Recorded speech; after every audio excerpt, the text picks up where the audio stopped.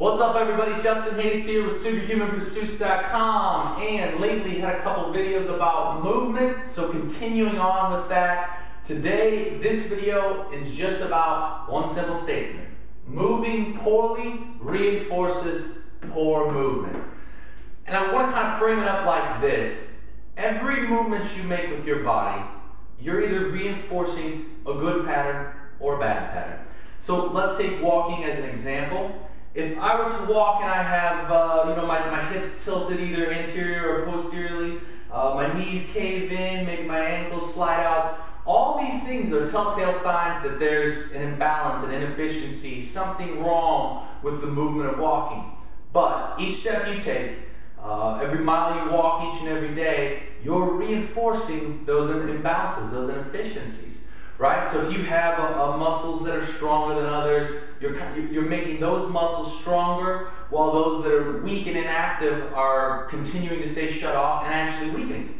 And so what you do is, if you're moving poorly and you don't address it by doing mobility work, stability work, or a lot of the things that I discussed here in the video blog, if you don't address these things, then all you're going to do is put yourself in a place where it becomes increasingly more difficult to better your movement. So if you walk poorly or inefficiently for years and years and years, keep reinforcing that bad behavior, those bad patterns, right?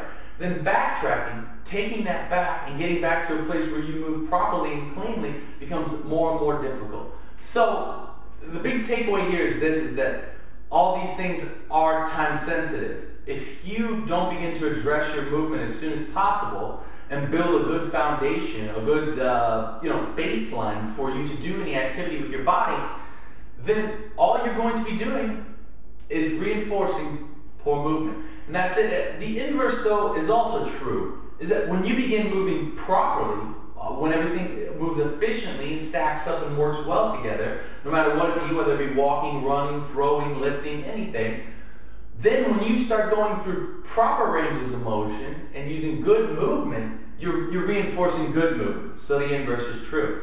And that's those are the takeaways from this video. Love to hear your feedback. If not, talk to you next time.